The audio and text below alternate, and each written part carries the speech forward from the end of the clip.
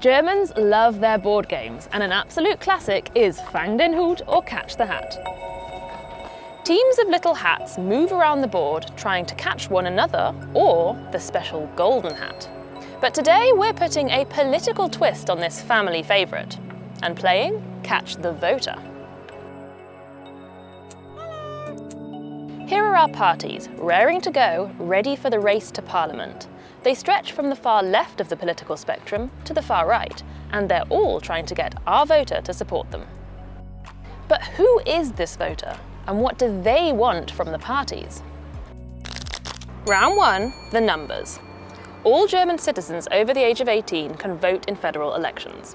That's a total of 60.4 million people, just over half of whom are women. It's a pretty multicultural group, with almost a third having at least one parent who was born in another country. One of the most interesting aspects is age. Less than 15% of the voting population are younger than 30. Nearly 40% are over 60, and half of those are over 70. It also matters where the voters are. Germany's cities and regions have strong local identities. Their priorities are affected by things like the local economy, infrastructure, and even religion. Round 2, the issues. Some of the issues on voters' minds are very much signs of the times.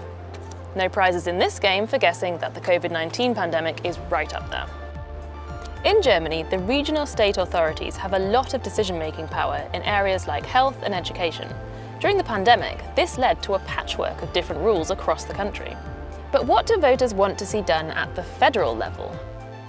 Dass die nächste Regierung sich den Problemen widmet, die durch die Corona-Pandemie wieder in den Vordergrund gerückt sind, wie zum Beispiel die stockende Digitalisierung. First is ensure full immunization of the complete population in Germany. Second is no more lockdowns. I want my future government to restore my freedom. We have to be prepared. If there's a mutation on it, then we have to be prepared to answer to that as quick as possible. Next up, climate change.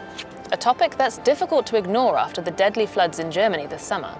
In a recent survey, more than 80% of participants said they want to see urgent action on climate protection, a view shared across generational and party lines.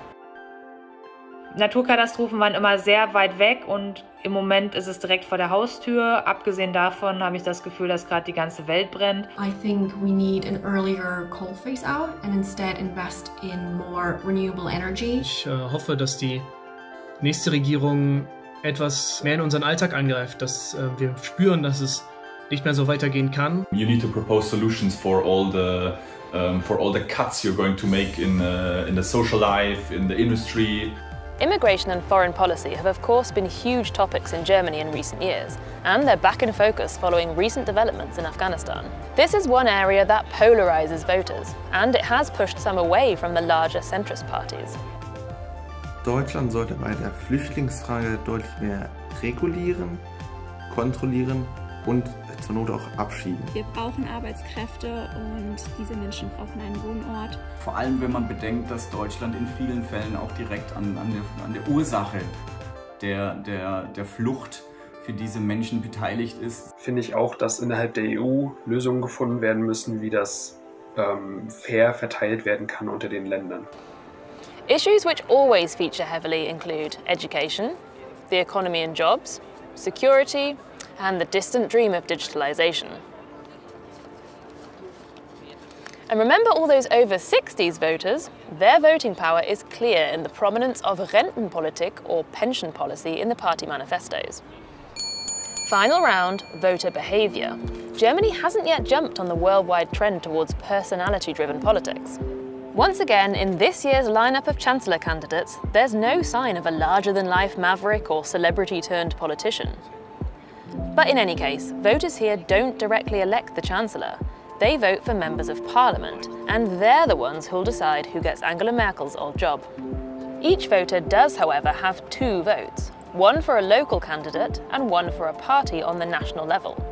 This means they could vote tactically for two different parties, focusing on local issues with their first vote and ideological interest with the second. In the last election in 2017, a quarter of voters split their ballots in this way.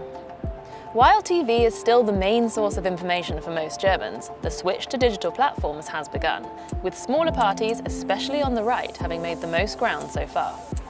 Some of the larger parties are trying to catch up on Facebook, hoping to bag themselves some boomers, but they've also begun to make a play for younger voters on platforms like TikTok, with varying degrees of success and plenty of cringe. So on September the 26th, it's time to roll the dice again. Which groups will have the biggest turnout? Men or women, young or old, people in the east or west, or people in the cities or in the countryside? And what will be going through their minds in the voting booth? Will it be migration, jobs, climate, or simply the faces of the top candidates? It's all to play for in the 2021 finale of Catch the Voter.